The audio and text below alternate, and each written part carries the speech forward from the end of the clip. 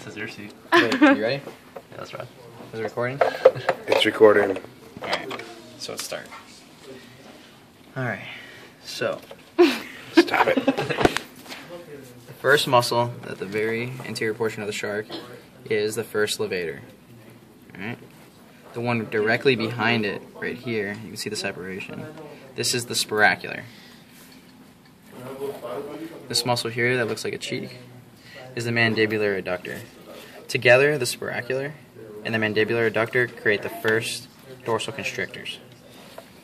Right after, so here's the line, right after is the second dorsal constrictor, and it goes all the way from here, I'm going to trace it, here all the way to the first gill, right there. Alright, so this is all portion of the second dorsal constrictor. 3 through 6 then are going to encompass the rest of these gill arches, so 1, 2, 3, 4. That's 3 through 6. These are the 3rd through 6 dorsal constrictors. Okay? So those are all your constrictor muscles for your dorsal side. Now, again, we'll go back, show you guys again the first levator, which is right here. Your butthole's way bigger. We can't see the second levator, so don't worry about a second levator. But you do have the 3rd through 6th levator, also known as the cucullaris. I'm sorry, it's right here. And it looks like a triangle. Okay? Now, the cucullaris is homologous to Trapezius. Good. And cat. This muscle right here, connected to the fin, is the pectoral levator, because it's going to elevate the fin, right? That's the dorsal side of the shark. Alright. The first muscle we're going to talk about is the first ventral constrictor, which goes from here,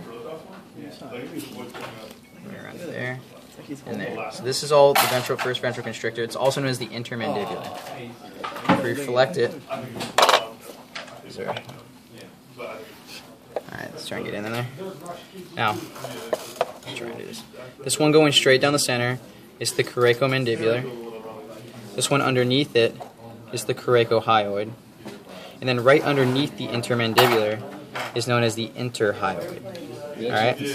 So if they pin it here, what do you guys say? Interhyoid. And if they pin it there? Intermandibular. Intermandibular. Or first ventral constrictor. The second ventral constrictor, so I'm going to pull out the first gill arch right here.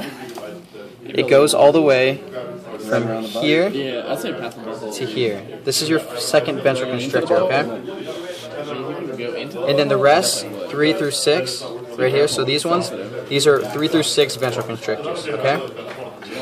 The last one are these two little pectoral looking muscles. These are known as the common coracoarcuate, okay?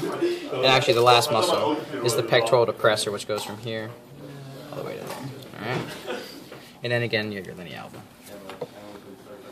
Hey. Excellent work. Thank you. Good job, Dom. That was excellent.